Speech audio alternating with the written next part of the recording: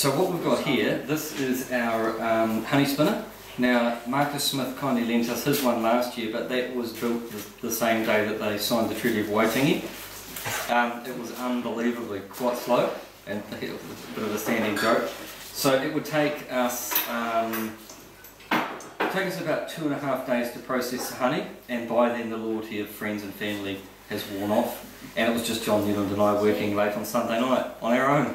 So we found this on Trade Me. This is a Chinese rip-off of a lovely French unit. So we got this, yeah, it's great. So you can see we put the frames in. It's electric, whereas the other one was a hand crank.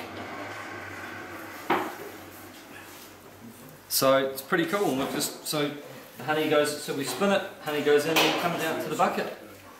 So we'll give this a whirl in a minute. So we're quite excited. We're hoping it'll cut down the length of the spinning time will equal the loyalty of friends and staff.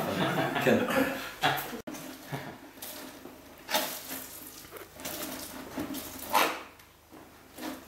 God, that's hard. yeah. Is that enough? That'll do. Just drop into the spinner. Stick. Right? Yeah, here's my Django sticking.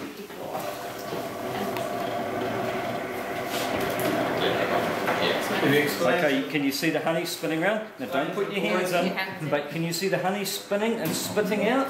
See the honey spitting out on the side? And it's stainless steel, and the honey will all run down the bottom to the tap, into our bucket. So we'll really crank it up.